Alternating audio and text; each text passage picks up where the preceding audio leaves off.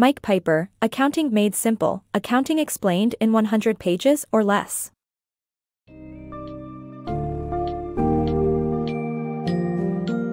Welcome to the world of Accounting Made Simple.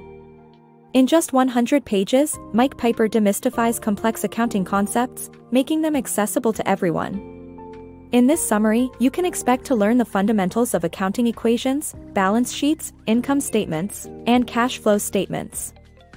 Furthermore, we will delve into financial analysis, with a focus on liquidity and profitability ratios.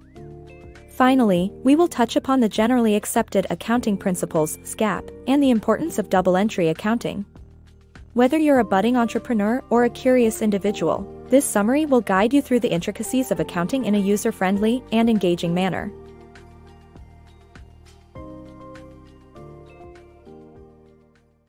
Demystifying accounting basics. Accounting may appear daunting, but it's built on a straightforward logical foundation. The accounting equation calculates a company's financial position using assets, liabilities, and owner's equity. Assets represent everything the company owns, while liabilities encompass all the company's debts. The owner's equity, or shareholder's equity, is the difference between assets and liabilities, representing the company's ownership portion once all liabilities are paid off. No matter the size or type of business, the accounting equation holds true: assets equals liabilities plus owner's equity, or assets, liabilities equals owner's equity. Understanding this equation helps to decode the balance sheet, shedding light on the financial health of a company, enabling you to make better informed decisions. Imagine running a simple lemonade stand having $100 worth of assets, including lemonade, cups, and uniforms. Money borrowed from family members, $60, would be considered the liabilities in this small business. To calculate the owner's equity, use the equation, subtracting the borrowed amount from the total assets: $100 assets, $60 liabilities equals $40 owner's equity. Even in major life decisions such as purchasing a property, the accounting equation is applicable.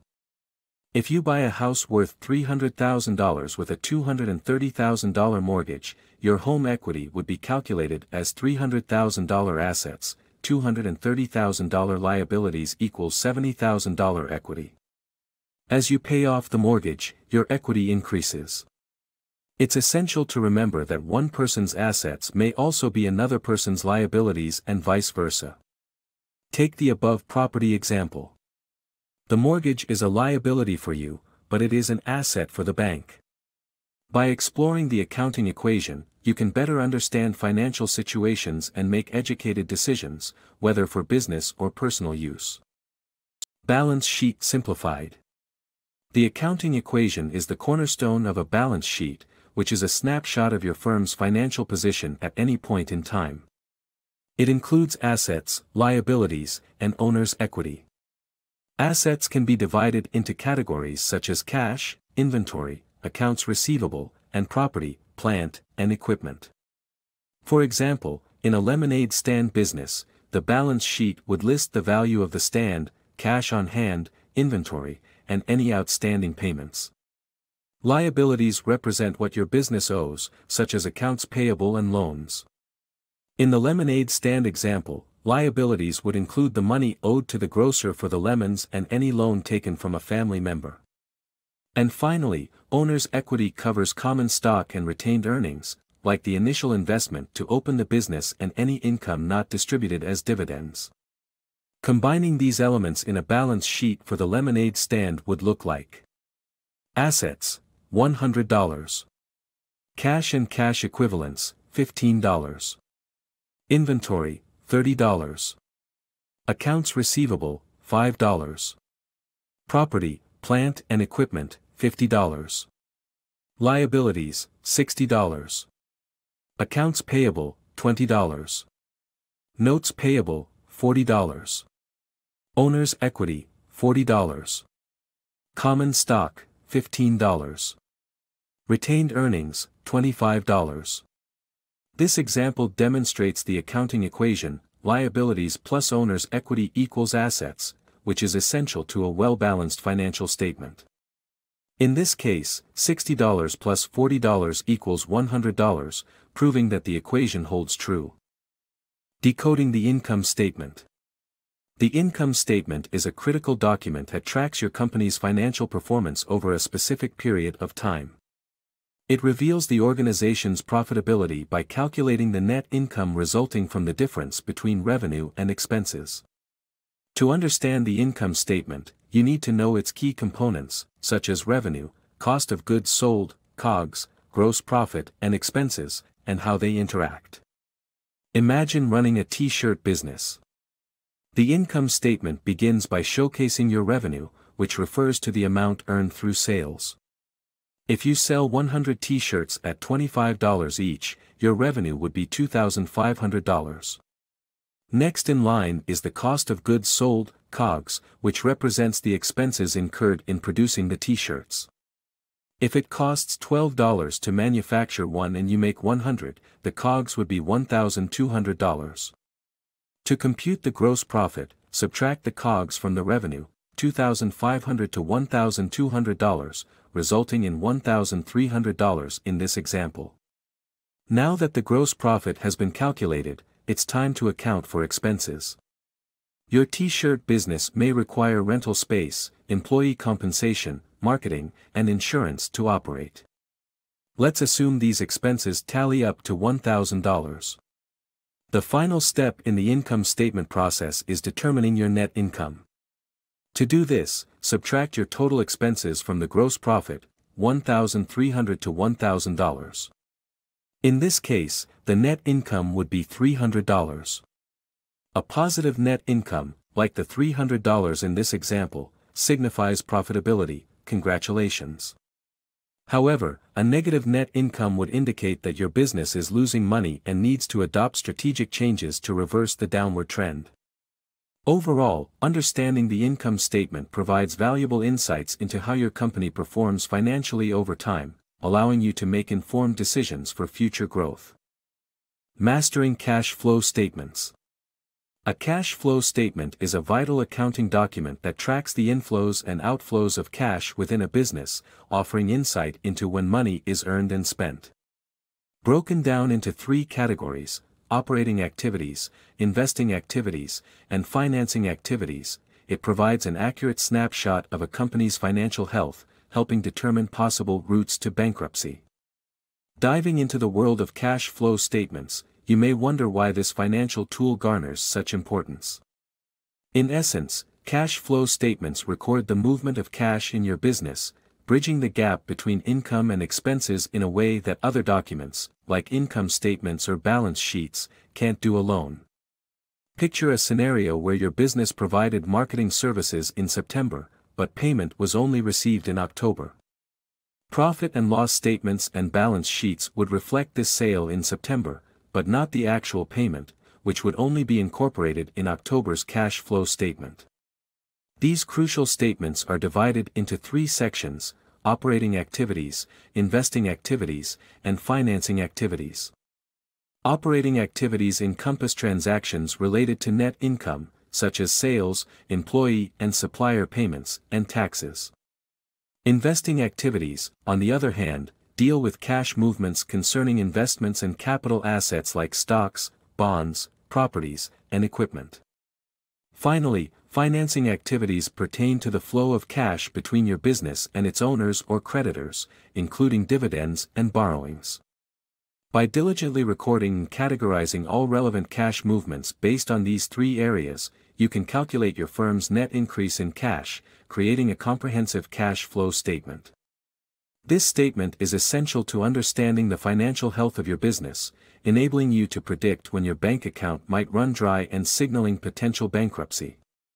By mastering cash flow statements, you will be better prepared to steer your business toward success and financial stability. Decoding financial ratios. Financial ratios help determine a company's financial health by examining its liquidity and profitability. Liquidity ratios, such as the current and quick ratios, assess a company's ability to meet short-term obligations. The higher the ratio, the better its financial health. Profitability ratios like return on assets and return on equity ratios demonstrate how efficiently a company utilizes its assets and investor money for generating profits. Understanding these ratios allows for better analysis of your company's financial well-being. Crunching numbers to understand a company's financial stability can be quite challenging. However, financial ratios make this task simpler. These ratios act as crucial indicators of an organization's financial health, examining liquidity and profitability. First, let's look at liquidity ratios. These reveal a company's ability to meet short-term financial obligations. The higher the liquidity ratio, the better its financial health. The current ratio measures the ability to pay current liabilities using current assets. The formula to calculate this is current ratio equals current assets divided by current liabilities. A stable company should have a current ratio of at least 1. Another liquidity ratio is the quick ratio, which calculates a worst-case scenario by excluding inventory from the assets. It's computed as follows: quick ratio equals current assets, inventory, divided by current liabilities. A lower quick ratio indicates potential struggles in meeting liabilities if inventory sales slow down. Moving on to profitability ratios, these demonstrate a company's ability to generate profit relative to its size. The return on assets ratio reveals the efficiency of a company in using its assets to create profits. It's calculated with the formula, return on assets equals net income divided by total assets. Similarly, the return on equity ratio quantifies the efficiency of using investor money and shareholder equity for generating profits. The formula for this ratio is, return on equity equals net income divided by shareholder equity. By understanding and calculating these financial ratios, you can efficiently analyze your company's financial health, allowing you to make informed decisions for your organization's future. Mastering GAAP and double-entry accounting. To prepare an accurate financial statement, it's essential to follow the generally accepted accounting principles, GAAP, which include the double-entry accounting system. In this system, both increases and decreases are recorded in their corresponding accounts to balance the accounting equation. Instead of using terms like increase or decrease, professional accounting practices use debit and credit. When recording these transactions, list debited accounts first on the left, and credit accounts next, indented to the right. Consolidate these transactions in the general ledger, the foundation of any financial statement. Before diving into your financial statement, it's important to understand the generally accepted accounting principles, GAAP, a set of widely recognized best practices found in many countries, including the United States. One key aspect of GAAP is the double-entry accounting system and the use of debits and credits. You may be familiar with single-entry accounting, which deals with single transaction records. For example, when you purchase a laptop, minus $1,000 is noted in your bank account or credit card statement to represent the laptop's cost. However, GAAP-approved double-entry accounting balances this process by recording both increases and decreases in the respective accounts. When accounting for the laptop transaction, you would document minus $1,000 as a cash decrease and plus $1,000 as an asset increase. To further distinguish between private and professional accounting, the terms debit and credit are used rather than increase and decrease. Increases in assets are registered as debits, while decreases are noted as credits. The same applies to liabilities, with decreases logged as debits and increases as credits. Record debited accounts first and on the left side of the statement. Credit accounts follow on the next line, indented to the right. In the laptop example, the transaction would appear as Doctor, debit, office equipment $1,000. CR, credit, material expenses $1,000. This shows that $1,000 is added to the office equipment account while being subtracted from the material expenses, or cash, account. Finally, consolidate each transaction in the general ledger, the cornerstone of a company's accounting documents and the basis for generating your financial statement.